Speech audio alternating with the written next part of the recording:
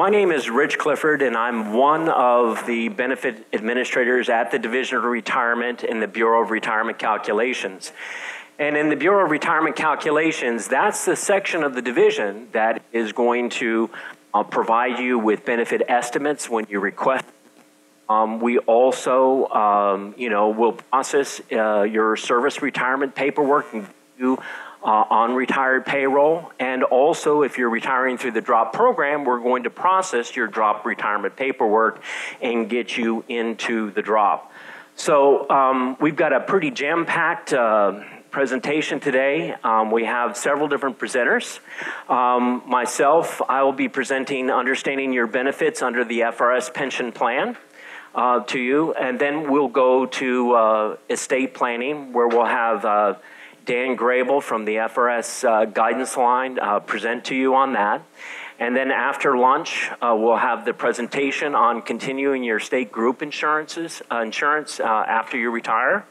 And then we'll have a presentation by the Deferred Compensation Program of the Department of Financial Services. And then our last presenter of the day will be Social Security.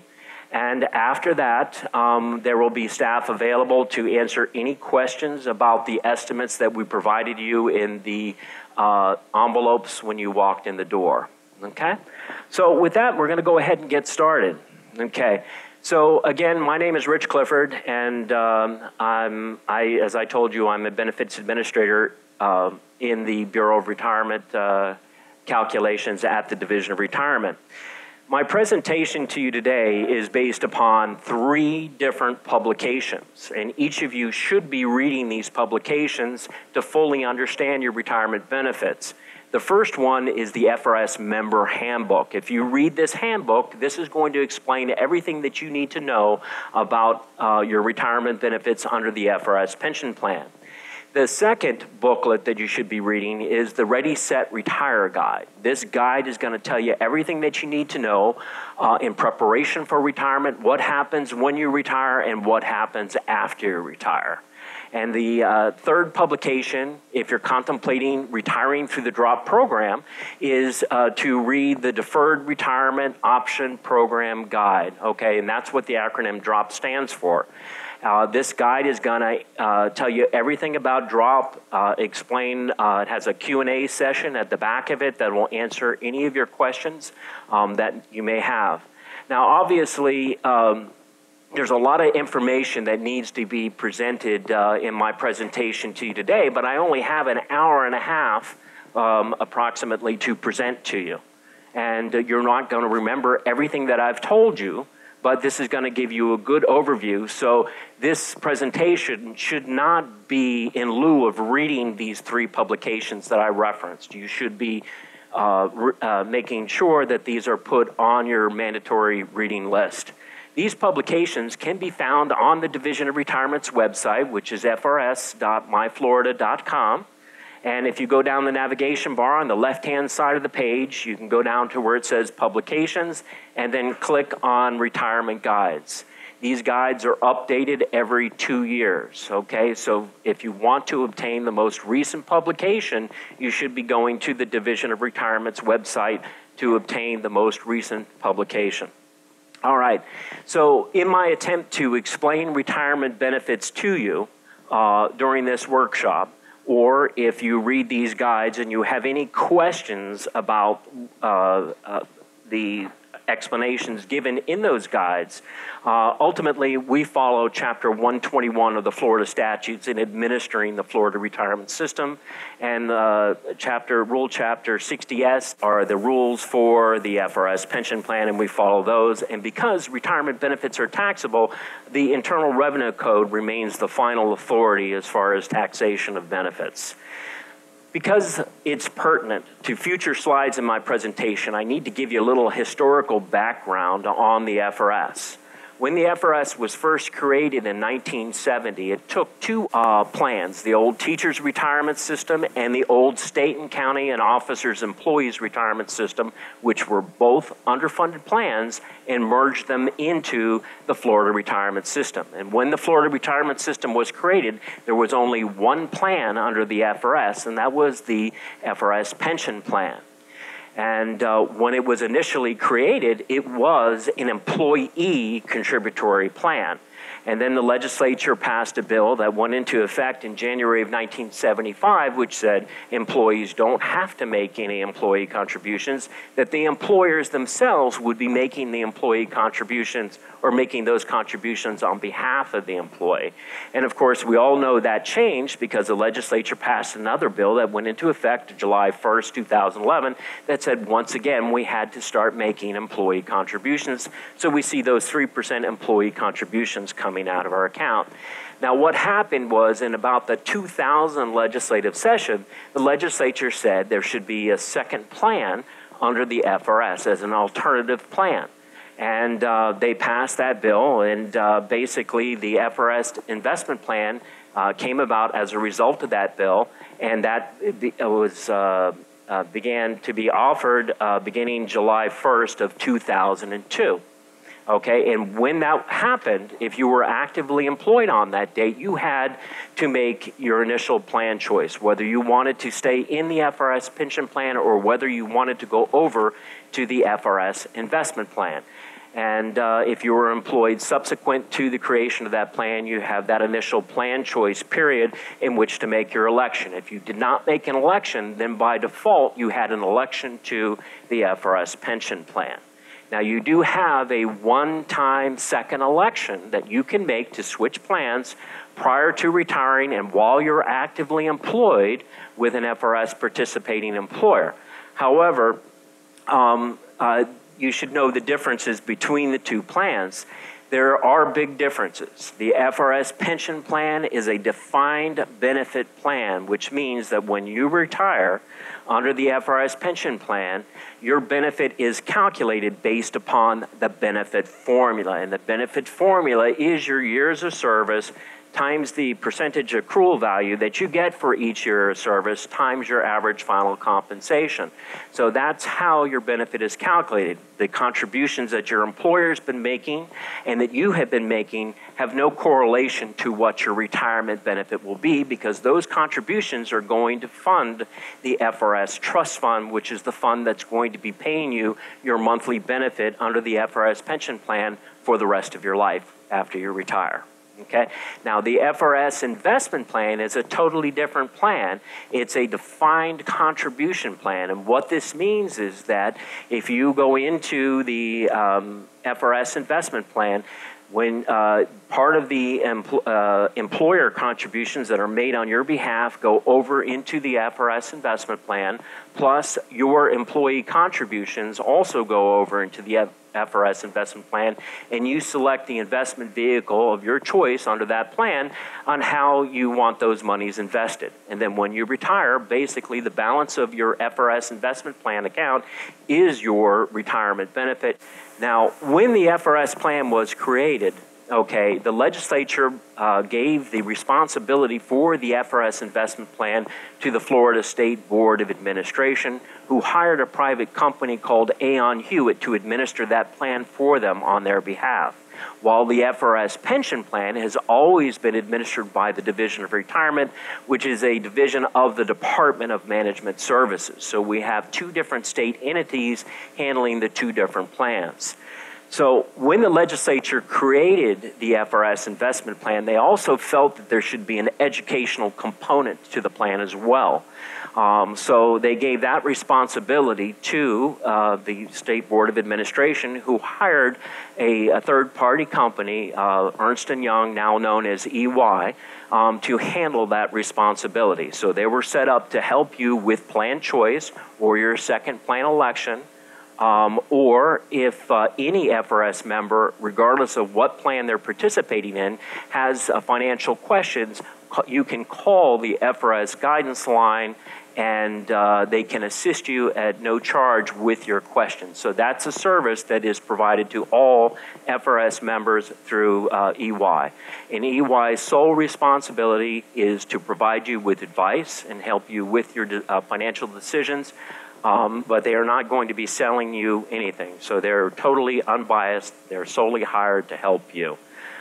All right, the other thing that I also wanted to mention, there is a second website called myfrs.com. This is the cooperative website between the Division of Retirement and the Florida State Board of Administration. And on that website, they have both pension plan information and both investment plan information, but they also have a lot of good financial planning tools on the myfrs.com website that you may find helpful in planning for your retirement. Now, I direct you to the Division of Retirement's website because everything on that website is very specific to you as an FRS pension plan member, but you can navigate to the myfrs.com website from the Division's website without a problem. And later on in this presentation, I'm going to show you how to do that. Okay? So our next presenter is going to be Dan Grable from EY anyway, and he's going to be explaining more information with regard to the financial planning tools that are probably available to you on the myfrs.com website. But as I work for the Division of Retirement, and I do not work for the Florida State Board of Administration, Aon Hewitt, or EY, this pretty much concludes my conversation with you about the FRS investment plan, because my purpose here today is to tell you about your pension plan benefits. But I would be remiss if I didn't mention this information to you during this seminar. Okay, so under the FRS pension plan, okay, you're eligible to receive a retirement benefit when you are vested. And vested just means that you have the number of years of service to be eligible for a future benefit under the plan. So for those who were initially enrolled prior to July 1st, 2001, when you were hired, the vesting provisions were applicable to the membership class that you were participating in when you were hired, and it was either 7, 8, or 10 years worth of service.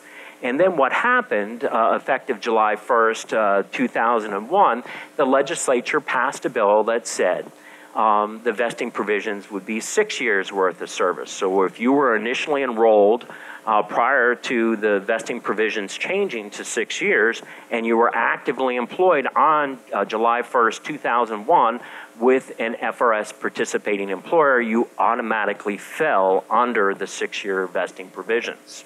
If you came back after that, you were not employed on that date, but you were initially enrolled prior to July 1st, 2001, then you would have to come back to work. If you were more than 1 year away from vesting under the provisions you were initially enrolled under, you would have to return back to work for one calendar year or one work year in order to be able to fall under the 6-year vesting. All right? And for those members initially enrolled on or after July 1st, 2011, they're subject to 8-year vesting. So the most important thing for each and every one of you to know is what is and when is your normal retirement date. And why is this important? Because your normal retirement date is the point at which you're first eligible to receive an unreduced retirement benefit, and it's also the point at which you're first eligible to participate in the drop. So when is your normal retirement date? Okay, because all of you are in this room are initially enrolled prior to July 1st, 2011. Okay, if you're a special risk class member, your normal retirement date is age 55 or 25 years worth of special risk class service, whichever occurs first. Okay. Also, special risk class members have a second component to that, is if they have a total of 25 years worth of credible service and military service that was purchased under the active duty military service provisions, then they can retire at age 52. Okay? Now, only people who were initially enrolled in the FRS prior to January 1st, 1987 would be eligible to purchase their military service under the active duty military service provisions, and we're going to talk about that later on in this presentation. For all the rest of you that are not in the special risk class, your normal retirement date is age 62 or 30 years worth of service, whichever occurs first. Now, if you're a special risk class member, okay, who also has regular class service, you have 2 normal retirement dates. Okay, you could retire when you met the normal retirement date for your special risk class service or enter drop at that time. However, if you're not at normal retirement for your regular class service or other class service, then there would be an early retirement reduction on that. So you have two window of opportunities of having a normal retirement date in that particular situation. So if you're reaching your normal retirement date by age, your normal retirement date is going to be the first of the month in which you turn that age. So if you're a regular class member and you're reaching your normal retirement date by age, which is age 62, and your birth date is, in January, then your effective normal retirement date would be January 1st, okay? If you're reaching your normal retirement date by years of service, your normal retirement date is going to be the first of the month following the month you attain 30 years worth of service.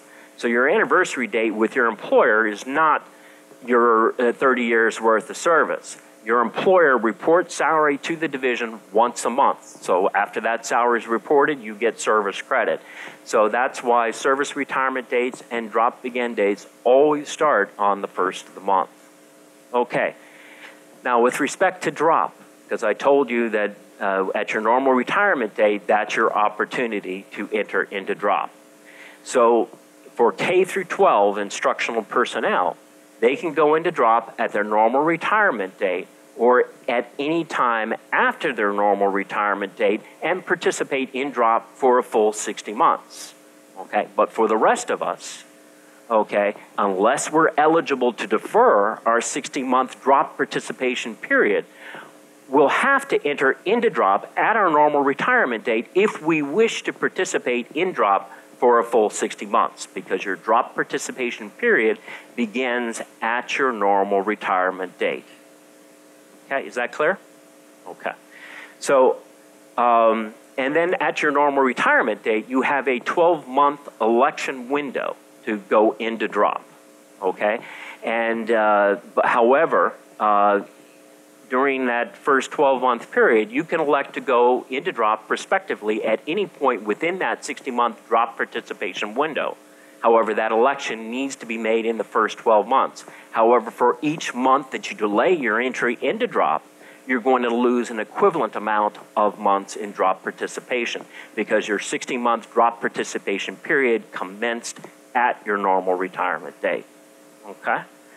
All right, so who are the people that can defer their drop participation? Okay, if you're a regular class member and you reached your normal retirement date by years of service at a very young age, prior to age 57, you have the ability to go into drop when you reach your normal retirement date by years of service at that point in time, or you are eligible to defer your drop entry up until any month, up until the month in which you reach age 57. Then that's your point, your last opportunity to enter into drop and participate for a full 60 months. And that's also the point at which that 12-month election window commences for you, okay? And then for each month you delay your entry into drop, you're going to lose an equivalent amount of months of drop participation. All right? And now elected officials, okay, can also defer their drop entry up until the next term of office if they care to do so. But if they do that, they can only participate in drop for that term of office or 60 months, whichever is less. Okay, and for special risk people, okay, if you're a special risk class member and you've reached your normal retirement, again, by years of service at a very young age, prior to age 52, you have the ability to defer your entry into drop up until any month, up until the month in which you reach age 52. Then that's your last opportunity to enter into drop and participate for a full 60 months. And it's also at that point where that 12-month election window commences. All right. So everybody has a question about what is drop. It seems very confusing to everybody, and drop is really very simple, okay? When you go into drop, you are retiring as far as the FRS pension plan is concerned.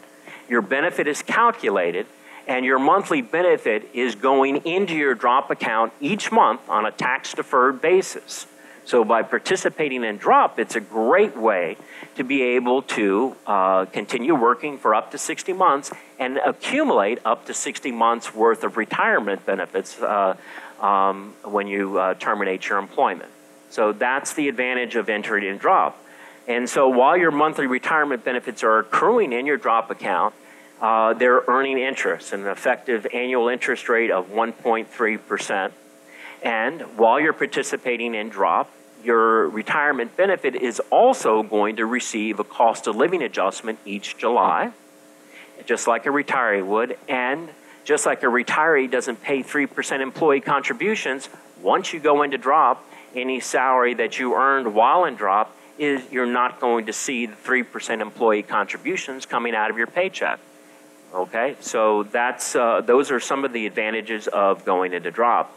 Now, what happens when you terminate drop? About 3 months prior to your drop termination date, okay, you're going to get a drop termination packet in the mail.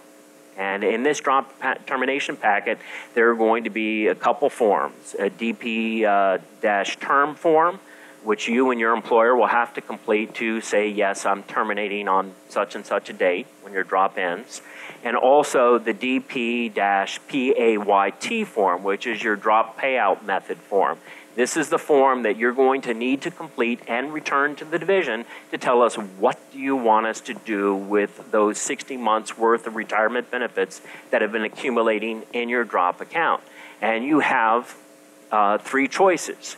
You could elect to take a lump sum distribution of your drop accrual. However, if you do, the Division of Retirement has to withhold 20% of that for tax purposes. Depending upon your income tax bracket, you could also be subject to additional taxes. And if you take that distribution, a lump sum distribution, if you're a regular class member or any other class member, or all classes, basically, if you take the distribution prior to the calendar year in which you reach age 55, then there would be an additional 10% tax penalty for early withdrawal or early distribution on that. So perhaps you wouldn't want to do it. Now, certain law enforcement people have the ability to take that distribution at a slightly younger age, so you can refer to the drop guide for that information and also consult your tax advisor on that as well. All right, so the options that you have in taking the distribution are the lump sum, which we just talked about, or you can do a direct rollover to another tax-deferred eligible investment vehicle. For example, your IRA, you could roll it over to your deferred comp, or the FRS investment plan also offers a vehicle to transfer those monies over to.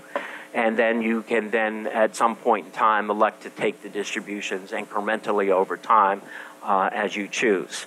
All right, or there's a third option there. You can do a combined direct rollover and a partial lump sum distribution. Take a little bit of both.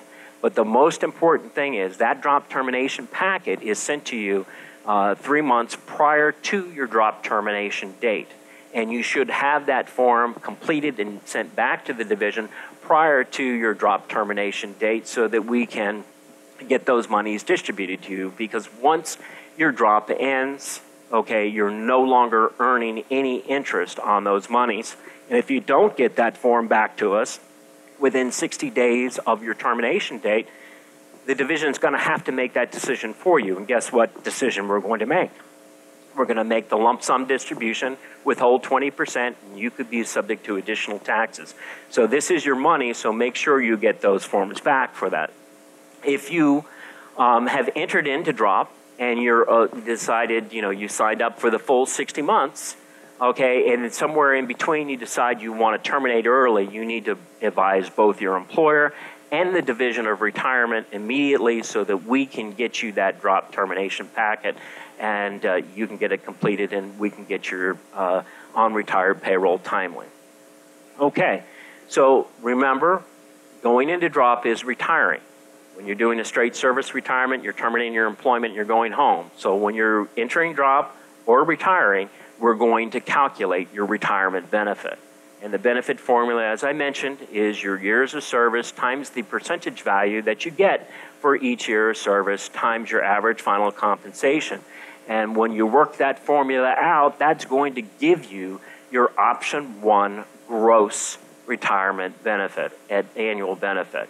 And then dividing by that by 12 is going to give you your gross monthly retirement benefit, because it's gross because benefits are subject to taxes.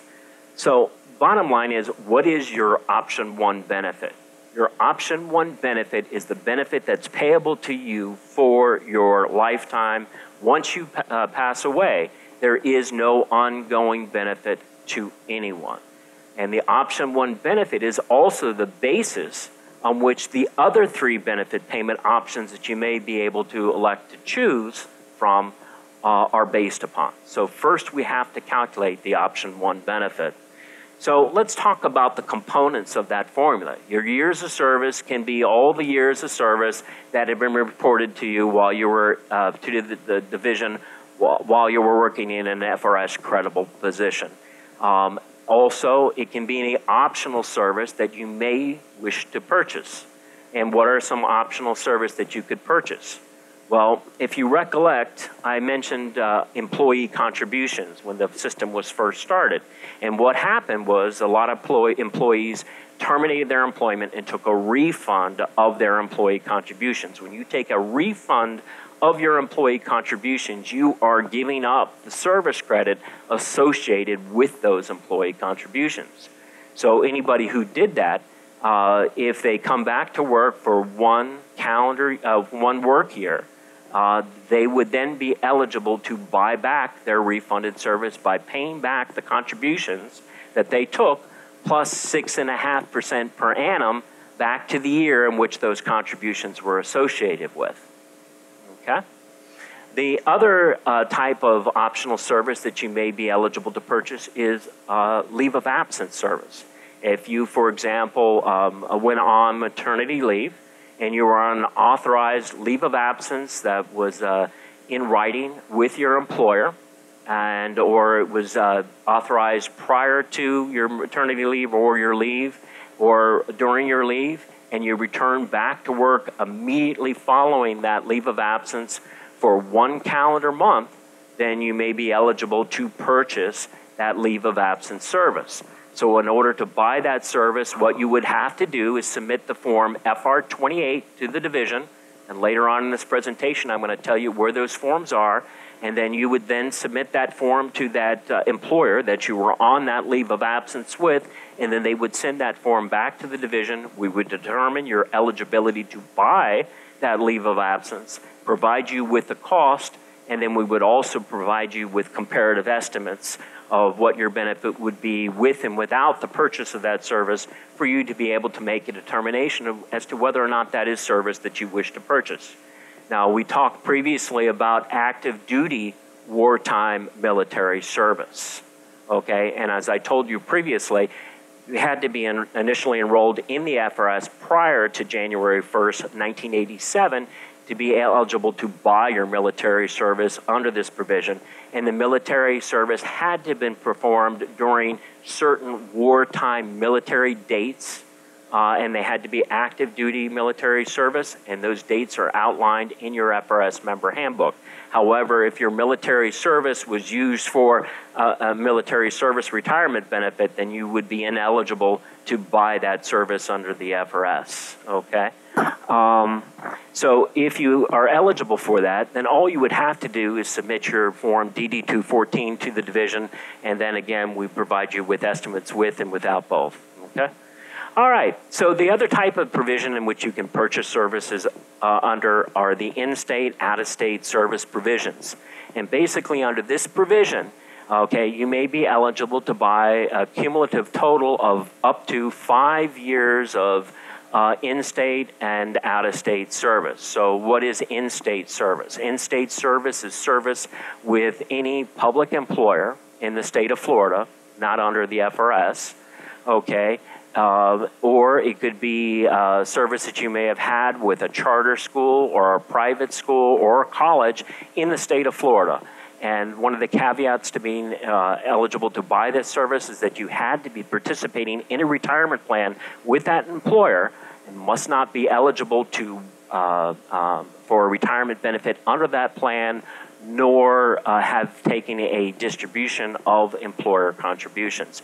And again, the FRS member handbook will provide you more information on that. As far as out-of-state service, this would be service with an out-of-state public employer. Again, under the same conditions that you had to be participating in a retirement plan with that out-of-state employer, not eligible for a retirement benefit from that employer, nor have taken a distribution of employer contributions. So, and it can also include federal government service, or it can also include military service. So if you were purchasing military service or wanted to purchase military service under this provision, you would have to submit your DD-214. If it's in-state or out-of-state public service, then you would submit the form FR30, complete that form, and then send that to that in-state, out-of-state public employer for them to complete that form, and then return that form back. They would return that form back to the division, and we would provide you the cost as well as comparative estimates. Okay, now when you're purchasing service, you can pay for that service from another tax-deferred vehicle that you have by rolling the funds over from that tax-deferred vehicle to the Division of Retirement. And the form that you would do that on is the PRO-1 form, okay? And that's available on the members page under the forms listing. All right, so let's talk about the second component, which is the accrual value that you get for each year of service, okay? If you are a regular class member, and if you retire up through age 62 or up through 30 years worth of service, then you're going to get an accrual value of 1.60% for each year of service. If you're one of those people who's delaying their retirement because you have maybe the ability to defer your drop entry, if you go retire or go into drop at age 63 or 31, the accrual value that you get for each year of service goes up to 1.63, and then at age 64 and 32 or 32, it goes up to 1.65, and then it maxes out at age 65 or 33 years at 1.68%. Senior management class members get a 2% accrual value for each year of service. Special risk class members, for service earned prior to July 1st, 1974, they got a 2% accrual value, and for service earned after that date, they get the 3% accrual value. And our elected officers class, the judges and justices, get a 3.33% accrual value, and all other elected officers get a 3% accrual value for each year of service. Okay?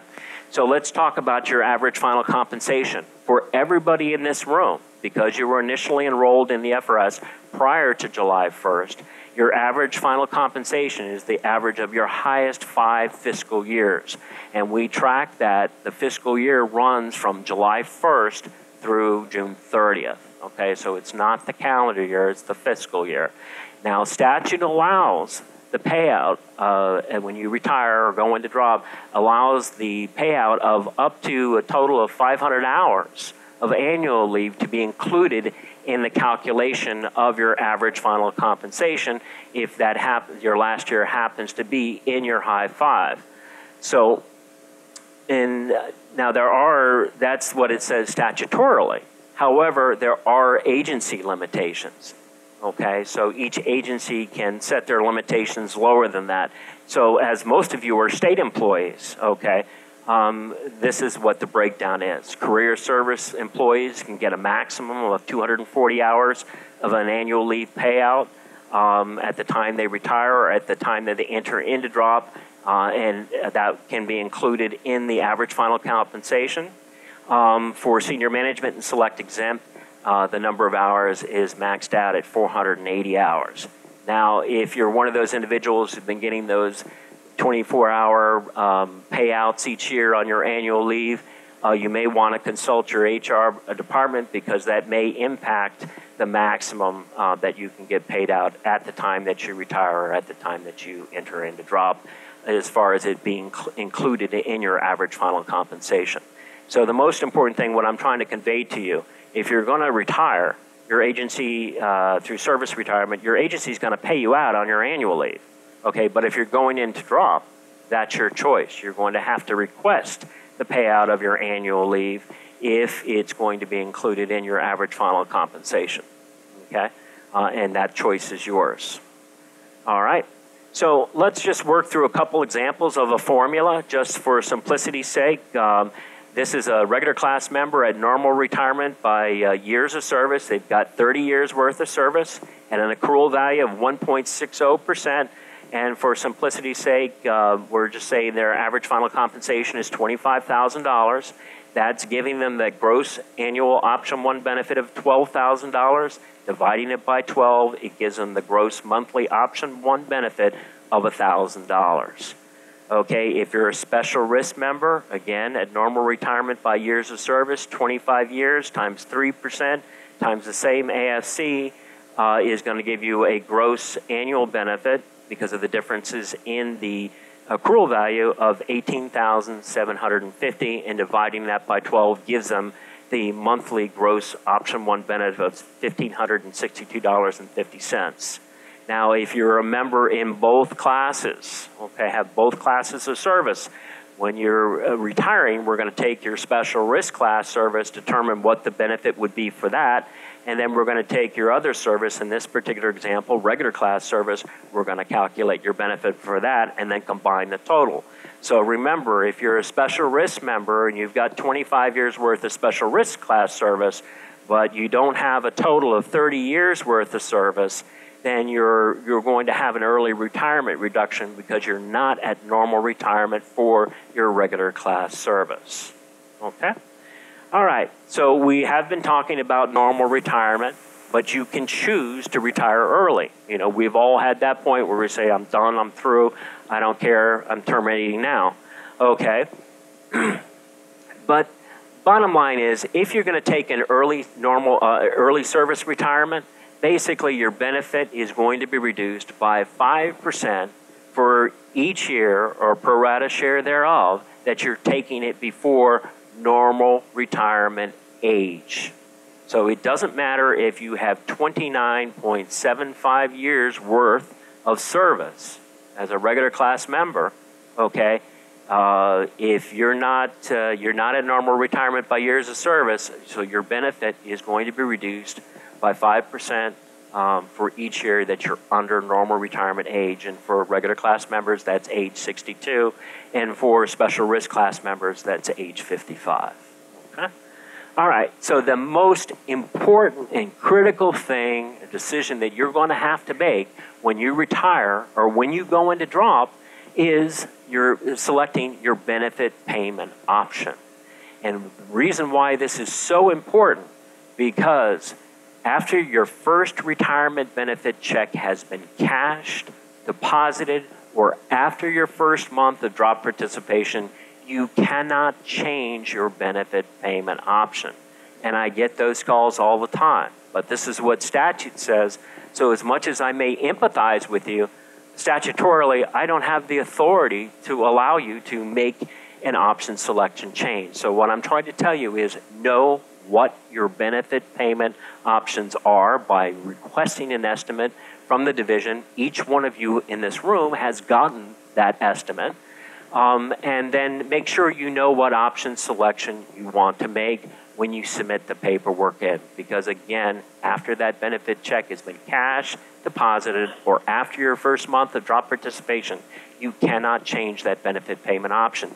If you're having a problem deciding which benefit payment option you want to make, then call the FRS guidance line and ask them for assistance in helping you work through which option selection you wish to make. So basically, the option 1 benefit, as I told you, is the benefit payable to you for your lifetime. And there are the 3 other benefit payment options. And believe it or not, the options 2, 3, and 4 benefits are actuarially equivalent to the benefit payment stream that you would receive under option 1 based upon life expectancy. All right?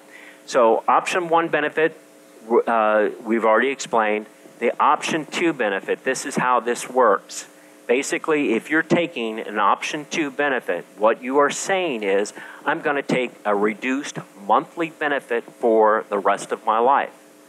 And if I should die within 10 years of my service retirement date, or within 10 years of my drop entry date, my beneficiary will receive the remaining payments due me within that 10-year time frame. And then when that 10-year time frame hits, then the benefit stops to your beneficiary. So bottom line is, if you're going to take an option 2 benefit, which is a 10-year time frame for your beneficiary to receive payments if you die within that 10-year time frame, if you die after that 10-year time frame, which commences at the time that you retire and also at the time that you enter into drop, if you die after that, then there is no ongoing benefit to anyone because you've already passed that 10-year time frame. Is that clear? Okay. All right, so the option 3 benefit, okay? If you're selecting the option 3 benefit, this benefit is based upon your age at the time that you retire and the age of your beneficiary, who has to be someone who is a qualified joint annuitant, and I'll explain who those people are on the next slide. But basically, you're going to be taking a reduced monthly benefit based upon your age, the age of your joint annuitant, and your joint life expectancy. All right? And if you select this benefit, if you pass away, okay, then your beneficiary or your joint annuitant is going to receive that same benefit for the rest of their lifetime. Okay? The option 4 benefit works a little different. And the option 4 benefit, you know, when someone looks at it, initially looks very enticing because your option 4 benefit is going to be higher, at least initially, than your option 3 benefit. Okay? But this is how the option 4 benefit works. Basically, it's, again, based upon your age at the time that you retire and the age of your joint annuitant and your joint life expectancy. And basically, while both of you are living, you're going to receive that monthly benefit. However, if you should pass away or your joint annuitant passes away, then the survivor, their benefit is going to be reduced to 2/3 of what you were getting while both of you were alive. Okay? And I'm going to be honest, I get the call from the spouse who says, how could he have chosen that option? And he did.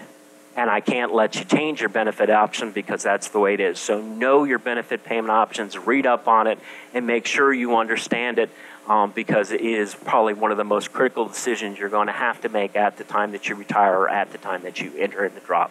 So does anybody need any clarification as to these 3 benefit payment options and how they work? All right. Okay. So under option 1 or 2, you can name anybody as your beneficiary. And you would say, well, I'm doing a straight service retirement. Why would I designate a beneficiary? Well, the thing is that you have been making employee contributions into the plan. Suppose you retired and then you passed away the next month. Okay? If we have not, the retirement benefits that we have paid to you do not exceed the employee contributions that you made, then we have to give your beneficiary the difference of those employee contributions that still remain on deposit. So everybody should be designated a beneficiary, even if they're selecting option 1. If you're going to drop, you have to designate a beneficiary. We're not going to finalize your drop until you do, because if you pass away while participating in a drop, we need to know who's going to get those monies that have accrued in your drop account. So, as I said, 1 or 2, you can designate anybody as your beneficiary, a friend, a significant other, a charitable trust, whomever you want. Okay, but on option 3, in order to have that option available to you, you have to designate someone that qualifies as a joint annuitant. Okay, so who are your joint annuitants? It can be your spouse. Okay, it can be your parent, grandparent, or another person for whom you're the legal guardian, as long as you've claimed them as a dependent on your income taxes. Okay, or, okay, it can be your naturally or legally adopted child. Okay, however, if you're designating a child, okay, as your beneficiary under options 3 and 4, it works a little different. all right, if you select option 3 and you designate your child as your beneficiary under option 3, okay, you pass away, that child will receive your option 1 benefit. Even though you selected option 3, the child will receive the option 1 benefit up until the age of 25. Then that benefit will cease, unless that child is physically and mentally disabled and incapable of self-support. Then that child will continue to receive your option 1 benefit for as long as they are continue to be physically and mentally disabled. Okay?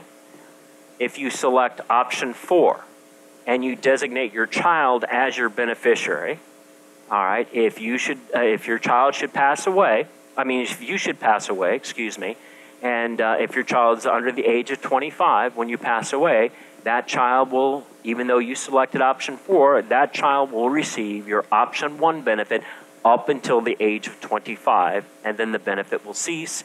And if, unless that child is physically and mentally disabled and incapable of self-support, then that child will continue to receive your option 1 benefit.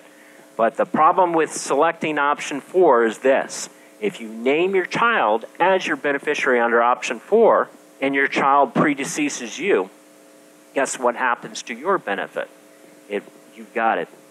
It's reduced to 2/3 of what you were getting while both of you were alive. So be careful in your option selection. All right, so now that you understand normal retirement and that you understand about having estimates done for you and the benefit payment options, let's take a look at an estimate, okay? And I'm going to just let Scott adjust the cameras, because what we're trying to do here, and I'm sorry for the interruption, is to provide all FRS members with the ability to view these retirement seminars, because we started these about 2 years ago for just the people living in the Tallahassee area, and we'd like to be able to share this information with all FRS members. Okay, so here's a copy of an estimate. All right, this person requested an estimate, and this is an estimate for service retirement effective July 1st, 2015.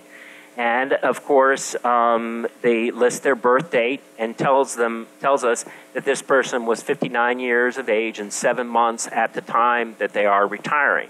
Because remember, your benefits are based upon your age at the time that you retire. Now, the biggest reason why we can't get people on retired payroll or into the drop program is because they have not provided us birth date verification. Okay, and later on we're going to talk about what acceptable forms of birth date verification are. But this can delay your retirement check if you're doing a service retirement, because we're not going to finalize it until we have that, and can also delay your entry into drop. Okay, so this person has listed their spouse as their beneficiary. She happens to be the same age because she was born in the same year and month that he was. And if this person is going to select option 3 or 4, we're going to need birth date verification for the spouse as well. Okay, and also there's a rule that is going into effect sometime this month that will require anybody selecting option 3 or 4 who has designated their spouse as their beneficiary. You will also have to provide the Division of Retirement with a copy of your marriage certificate. So you should be looking for your birth certificates, and if you're designating your spouse as your beneficiary under option 3 or 4, you're also going to need to provide us with a copy of your marriage certificate. All right, so this estimate shows what their cost of living adjustment is going to be on their retirement benefit. And later on, we're going to talk about how the cost of living adjustment is calculated.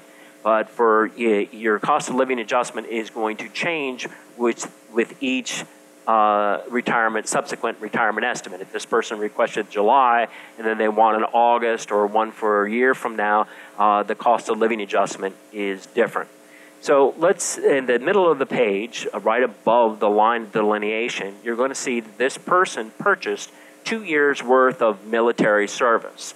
And the military service is at the accrual value of 1.60% because this person is under age 62 and at 30 years worth of service. So the total accrual value they get for those 2 years worth of service is 3.20.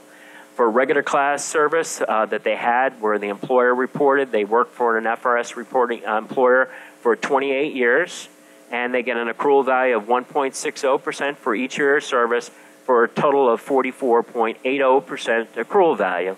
So the reason why this person purchased their military service was to get to 30 years worth of service because they weren't at normal retirement by years, but they got there by purchasing the service, the military service, to get to normal retirement by years of service. So the total accrual value, the 30 years times 1.60%, gives them a 48% accrual value. So 48%, this is the exact same calculation we went through manually, 48% times the $25,000 AFC, okay, gives this person a gross annual option 1 benefit of $12,000. So the option 1 benefit dividing that gross annual benefit by 12 gives this person an option 1 benefit of $1,000. Now, the option 2 benefit for this person, based upon this person's age at the time they retired and their life expectancy, is 0.96543 of the option 1 benefit, meaning that this person's benefit is $965.41 a month. Okay, if this person selected option 3, based upon the age of him at the time that he retired and the age of his joint annuitant and their life expectancy, the option 1 benefit would be, or option 3 benefit would be $817.70. If either one of them passed away, they would get the same amount. Option 4 is higher than the option 3 benefit. The benefit is $909.98, and if either one of them passes away, the survivor benefit's going to be reduced to $606.65. Now, if you had requested a service retirement estimate, this is what you'd get. If you had requested a drop estimate, this is going to be the first page of your drop estimate because this is where we're calculating what your retirement benefit options will be. So the second page of your drop estimate is where you're going to see the drop accrual. So you can see at the top of the page, the member entered in a drop on July 1st, 2015. Their drop-in date is 60 months later in June of 2020. They're participating for the full 60 months. And their effective annual interest rate on their drop accrual is 1.30%. Then you're going to see an option 1 column, an option 2 column, an option 3 column, and an option 4 column.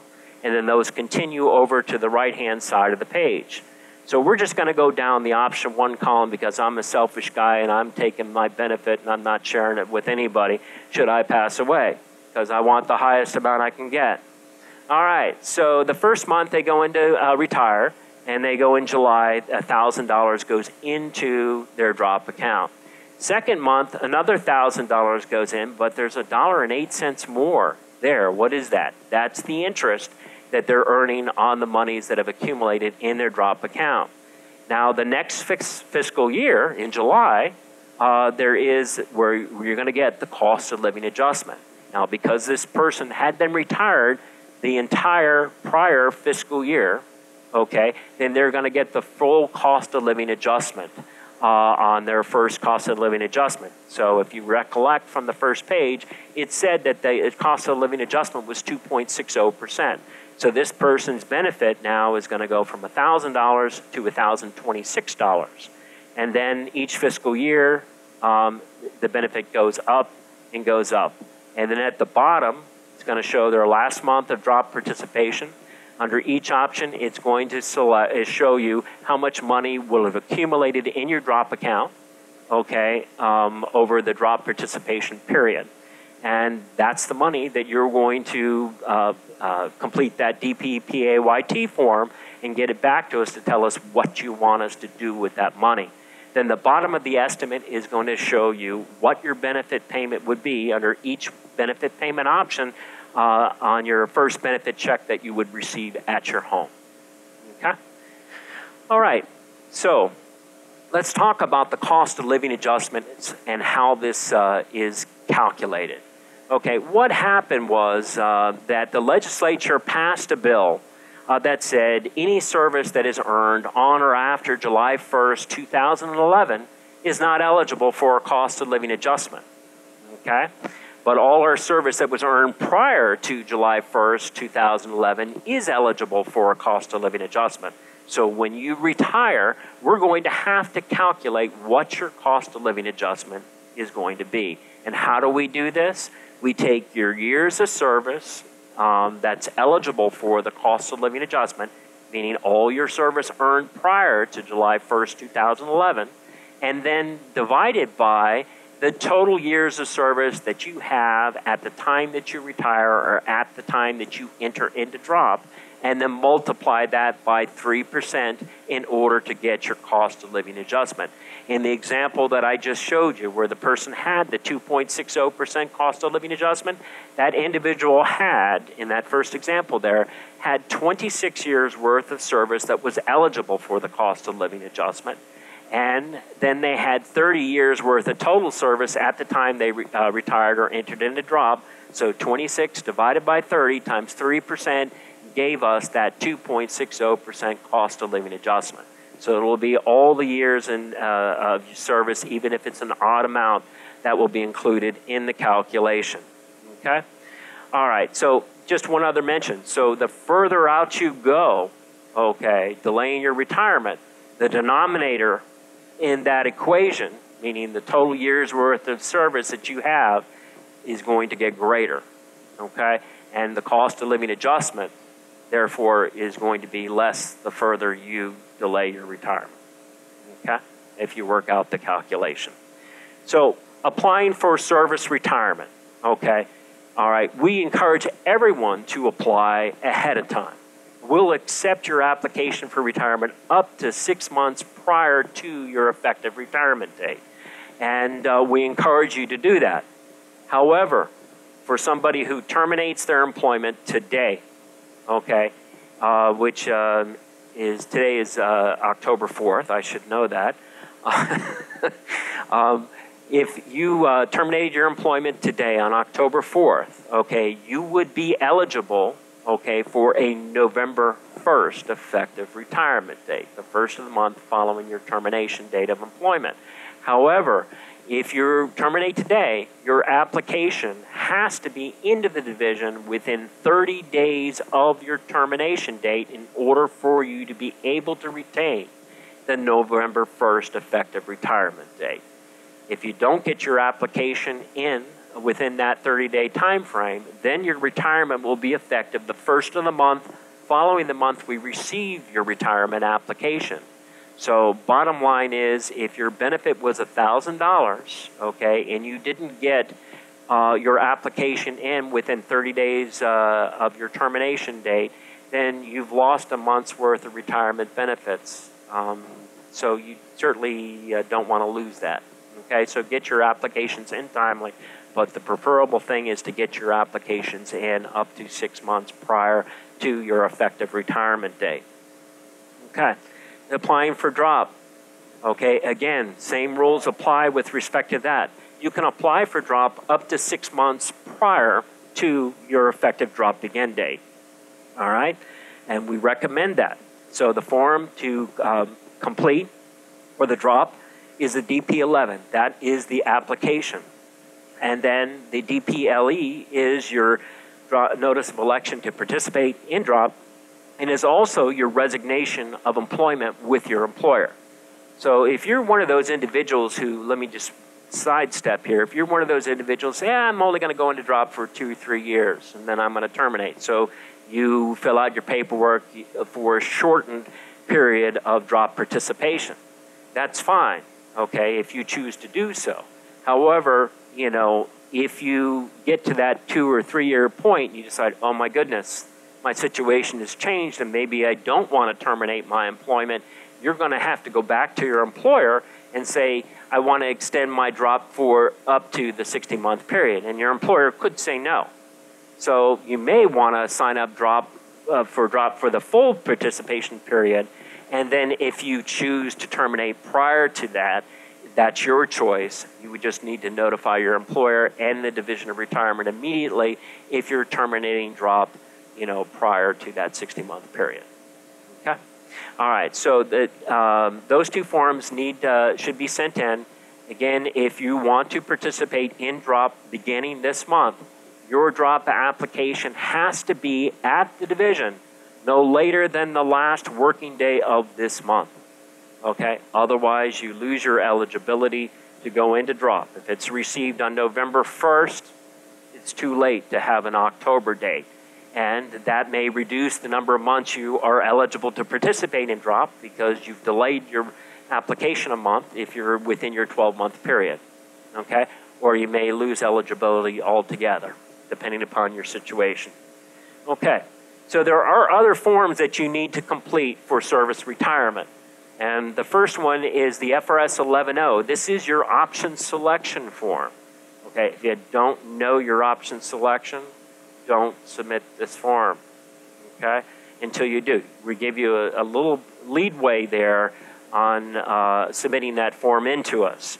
But once we send you notification that we need it, you need to be sending it in, okay? But know your option selection, have your estimate in hand, call the FRS guidance line if you don't know, talk it over with them. Don't call the Division of Retirement because we don't give advice.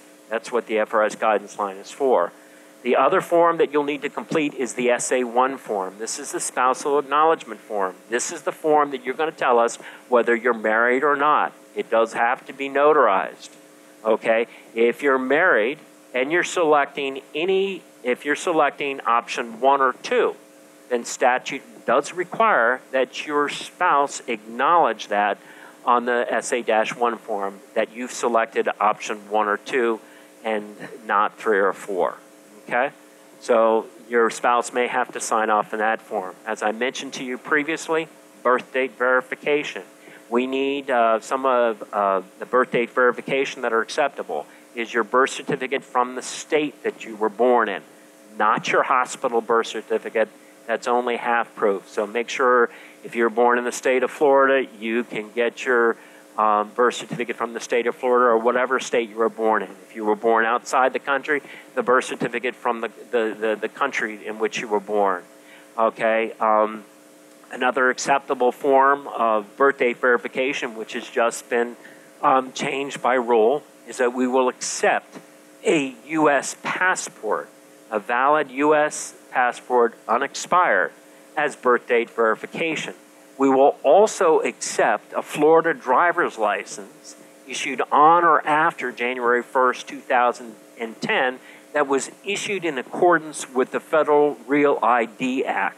And how do you know if a Florida driver's license was issued in accordance with that act? If you take a look at the face of your driver's license, up in the right-hand corner of your face of the driver's license, adjacent to the image of the state of Florida, you're going to see a gold star. Okay, if your driver's license has a gold star, we'll accept that as birth date verification. If you're going to be using that as birth date verification, then we ask that you make an enlarged photocopy of it. Make sure it's a good photocopy because when it comes through our system, it's scanned into our system. Now, if it's sent via fax, sometimes faxes aren't very clear. You may just want to take a copy of it and mail it to the division, putting your last name, first name on it, and the last 4 digits of your social so we can link it up to your account. And there's no reason to wait until you retire to provide us birth date verification. You can do that now, okay? So get that over and done with. Now, as I mentioned before, when this rule goes into place, which is going to happen any day now, if your application is not already with the division, when this rule goes into effect, if your application is received when this rule goes into effect or after that, okay, you are going to have to provide us a copy of your marriage certificate if you're selecting option 3 or 4 and designating your spouse as your beneficiary. Okay? So these are the things that you need to be looking for. All right. All these forms that I just referenced are on the Division of Retirement's website. If you go to our website, go down to the members page of the website, then click on forms, okay, we have a drop service retirement packet containing all the forms that I just referenced and all the instructions, okay? The service retirement packet of forms, all the forms to apply for service retirement, okay, are all there, as well as all instructions. Okay, now remember, when you're submitting your applications for service retirement or drop, your employer has to sign off on the bottom of them. So you need to run your forms through your HR department. Okay, once they sign them, they should fax them in to us. If you want to fax them in to us yourselves, that may be a good idea just to ensure that they are received timely. Okay? All right. So the other thing is once you're put on retired payroll, so if you're doing a service retirement and right before you get your first retirement benefit check at home, you're going to get the retiree packet. If you're a drop participant, this isn't going to occur until after you terminate your drop and before you receive your first retirement benefit check at home. And you're going to receive a packet of forms in there. The first item in there is going to be the W-4P form, which is the form that you need to complete to tell us about the how many withholding allowances you want taken out of your retirement benefit for tax purposes. The other form that you're going to receive in there is the Department of Financial Services form for direct deposit. But all of you in this room, okay, because you are state employees, you don't need to complete that out because your pay will automatically go into the same account that you've been paid, where your paychecks have been going to, okay? All right, but for anybody else that is a non-state employee, they would have to submit that form directly to the Department of Financial Services and then provide them a copy of their driver's license. But however, the W-4P and the direct deposit form can be completed through your FRS Online account. And I hope that all of you have signed into your FRS Online account. And if you haven't, don't worry, we're going to show you how to do it. But you're going to need this as a retiree, okay, and as a drop participant. And you do need it as an active member as well. If you're doing a service retirement, as soon as you get your service retirement acknowledgement, because we get your application, then we acknowledge it, okay, you can then immediately log in when you get that notification or that acknowledgement into your FRS Online account and do your withholding allowance and sign up for direct deposit, which wouldn't be applicable to all you guys because you're state employees, okay? But if you're a drop participant, once you get your drop termination packet in the mail, you can log into your FRS Online account and do your tax withholding. And for non-state employees, they can go and set up their direct deposit online, which then they wouldn't have to submit these forms, via U.S. mail. Now, the third item that you're going to get in that packet is the health insurance subsidy form for the certification of health insurance. Once you retire, okay, or after you terminate drop, okay, you are eligible to receive a health insurance subsidy benefit, okay, if you are maintaining health insurance after you retire. And what that health insurance subsidy is this. You can get an extra $5 per month for each year of service that you had at the time that you retired or at the time that you entered into drop. You can get an extra $5 per month up to a maximum of 30 years worth of service or $150 extra money a month to offset your health insurance costs. Okay? But in order to get this benefit, you need to fill out this HIS-1 form and have whomever you're maintaining your health insurance. If you're a state group employee, then you're going to have people first sign off on that form. If you're a Medicare person, you're going to just attach a copy of your Medicare card. But this form cannot be completed until after you've terminated your employment or after you have terminated drop. So don't submit it early because that's just going to reject it and we're going to have to ask you to recomplete the same form. All right? Any questions on the health insurance subsidy so far? Okay, great. All right, the other thing that I need to talk to you about is reemployment after retirement, okay? And so during the first 6 calendar months of your service retirement or in the first 6 calendar months following your termination date from drop, you cannot work for any FRS participating employer in any capacity. Now, this is particularly important during this period of time because we're coming up upon elections here, all right? And so people will say, oh, I want to go volunteer at the polls. Well, the truth of the matter is you can't volunteer at the polls. You have to be paid to work at the polls, okay? And guess who's going to pay you? The supervisors of elections. And guess who they are? They are FRS participating employers. So be very careful about who you work for. You can work for any private employer that you want, but you need to make sure that you are not working or going to be paid for work during this 6-month time frame with an FRS participating employer, because this will result in you voiding your retirement, okay? And you will have to repay back any and all benefits that you received. And if you were participating in drop, that means paying back your drop accrual, okay? So you don't want to have that happen. In my opinion, you know, and it's my opinion, and I probably shouldn't be stating this on a recording, but even as far as volunteering, you just want to be very careful because, you know, remuneration doesn't necessarily occur in a monetary sense, okay? Meaning you may be getting some other type of remuneration from that FRS participating employer that could result in a reemployment violation. So be very careful about what you do. There are 1,023 FRS participating employers, counties, municipalities, cities, in addition to state employees, okay? And colleges and universities. So be very careful. In the subsequent 7th through 12th calendar month, statute says, yes, you can go back to work for a participating FRS employer, but if you do, statute says you can't simultaneously receive a salary and a retirement benefit from a state-administered retirement system. So if you go back to work for a participating FRS employer during the 7th through the 12th calendar months, you're going to have to either notify the division to suspend your benefit, or you're going to have to you will forfeit that month benefit for any month that you worked for an FRS participating employer during that time frame. After this 12-month time frame has elapsed, then you can go back to work for any FRS participating employer that will not affect your retirement benefit. So remember, it's just with FRS participating employers, you can go work for any private employer.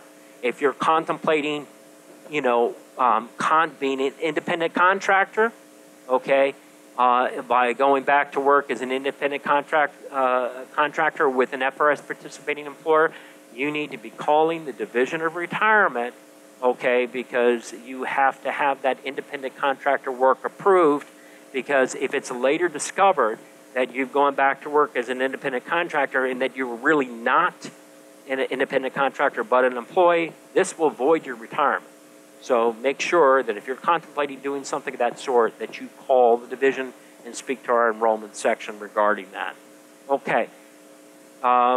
Renewed membership, if you do go back to work for an FRS participating employer, there is no renewed membership in the system at all. So this includes not only the FRS pension and investment plan, but you can to get a benefit from the state university system optional retirement program or the state community college optional retirement program, because those are all state administered retirement plans. Okay? All right. The other thing that I need to tell you about, and I always hate doing this because everyone in this room looks very nice, is the concern about forfeiting your benefits. Basically, if you commit a crime against your employer, okay, listed in these particular sections of statute or as listed in your FRS member handbook, if you commit a crime and you are convicted by a court or a competent jurisdiction of that crime, okay, then that will void, that will basically cause you to forfeit your retirement benefits. So this is while you're working or while you're participating in drop.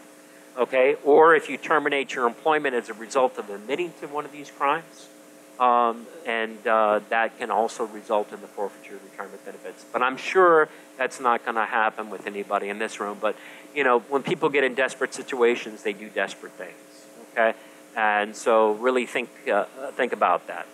Okay, so the division's website is www.frs.myflorida.com.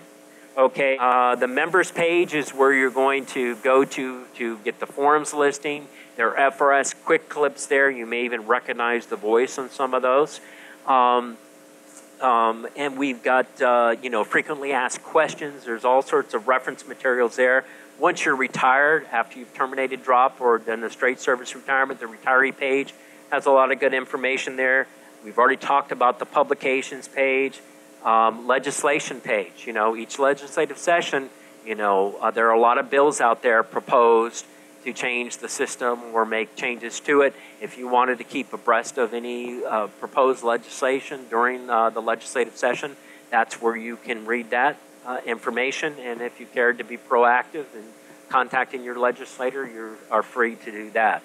The laws and rules, Chapter 121 of the Florida Statutes and Chapter 60S of the Florida Administrative Code can be found there. And, of course, all the contact numbers to the division. I mentioned getting to the myfrs.com website. On the right-hand side of the page, you'll see a link, the icon off to the right. That's how you can get to the myfrs.com website. But most importantly is getting to your FRS Online account and how to do that. Okay, once you click on that FRS Online icon, okay, if you've never logged into your FRS Online account, then you would click on the Click Here button as a new user. Okay, now you can start setting up your profile on FRS Online, and it's going to ask you for that MyFRS PIN that you got in your plan choice packet, and I'm sure you all know where you put it, right? Okay, same place I put mine, but don't panic, okay? You can, if you don't know your PIN number, all you have to do is request a PIN. All right, and then the PIN will be mailed to you 10 days later. Don't call the Division of Retirement because we don't know your PIN either, but it has to be mailed to you. And upon receipt of that, then you can complete your login process to FRS Online. And then once you've done that, you can enter your username and password. Just remember, passwords are case sensitive. Now, if you try to log in as a new user and you've got this error code says it doesn't recognize your Social Security number, do not panic. We haven't lost your service. What that means, more than likely, is that you previously logged into your FRS Online account and it doesn't recognize your social anymore. It recognizes your username and password, and therefore you need to click on the Forgot Your Username or Password link at the bottom of the page, and then it will default back to entering in your social so that you can complete your online process. Okay? All right. So why is it important to get into your FRS Online account? Well, when you log into your account, you're going to have two sets of modules. You're going to have the My Account modules, and as an active member, you're going to have the Member Services module. So under the Member Service modules, which everyone will have in their account, the profile settings is where you're going to, you can change your password, set up electronic, electronic election or notification. Because if you select electronic notification and you request an estimate from the Division of Retirement, we can upload that estimate to your FRS Online account immediately when we complete it, and then you have it in your hand or have it on record, okay? If you call in and request an estimate from us and you don't have electronic preference selected, then we're going to mail you your estimate. And everything that we generate is generated that night, and then we mail it out the next day. So this certainly can expedite your receipt of any information that you may be getting from the division. Communication preferences, under profile settings too, you may want to use your personal email address as opposed to your work email address, because when you retire, your work email address is no longer going to be a valid email address. So make sure you go into your FRS Online account and update the email address so that you can get all the notifications from the Division of Retirement. Messages were just messages you get from the division, but as an active member, you're going to have a set of modules called Member Services. And if you go to the history summary, this is going to tell you, give you a history by fiscal year of all your service under the FRS. And you may look at that note in one fiscal year, gee, I don't have a full fiscal year worth of salary reported that year, or a full fiscal year of service credit. And then you say, oh, that's the year I was on a leave of absence. Maybe I want to buy that leave of absence or inquire about that. So checking the history summary can give you a good idea about that. Service summary is just going to give you the total year's worth of service that you have as of the last payroll date that was reported by your division. Like for October salaries are not going to be reported by your division until about the 5th working day of November. Okay, so there is about a month lag in there. Beneficiary. As an active member, now I've told you already that when you retire, you're going to have to designate your beneficiaries, but as an active member, you should be designating your beneficiary in the event that you pass away while you're actively employed prior to retirement or entering into drop. And because, if you should die, it's an automatic option 3 to your spouse and then to your children if under the age of 25, or then it goes into your estate. But then we have to wait for the court documentation to tell us who the beneficiaries are. If you go into your FRS Online account and designate your beneficiary as an active member, then if you should pass away while you're actively employed, we already know who your beneficiary is. Okay, so that will expedite the process for your beneficiary in getting those monies. Now, once you retire and fill out your retirement paperwork, that's going to override any other decision because that's your final paperwork submitted in. All right, member annual statements. As you know, member annual statements are no longer mailed. They're now a virtual document best viewed in the electronic format, and they're uploaded to your FRS Online account. So they're much more comprehensive than they once were, and so I encourage you to do that. If you were in a situation, as we talked about before, you want to see if you terminated your employment today and retired effective the first of the month, you could do a current estimate to see how much your retirement benefit would be if you did that. Or if you wanted to create estimates for various dates, you could do that. If you're a person who's eligible to defer their drop entry, because you reached your years of service at normal retirement at a very young age and you have that ability to defer your drop entry, then you could go in here and create estimates for varying dates yourself. The FRS Home just gets you back to the website. There's a frequently asked questions section, all the forms, and of course, again, the contact numbers to the division, etc. Now, once you go into drop, okay, your member service modules are no longer there. Once your drop has been finalized, it's going to be drop services. So when you go into drop and we finalize your drop accrual, we're going to provide you or mail you your drop accrual, okay? And you probably would file it in the same place that I filed my FRS PIN number, okay? And don't know where it is. And so you're participating in drop, and all of a sudden you say, you know what? I'm done. I want to know how much money is accumulated in my drop account. How much is my drop accrual if I terminated my employment today? Okay? You can go right into your FRS Online account and see how much money is accrued on your drop account without having to search the house for that final drop accrual that we mailed to you. Okay? All right. So drop information is where you can view your beneficiary selection, who you selected as beneficiary.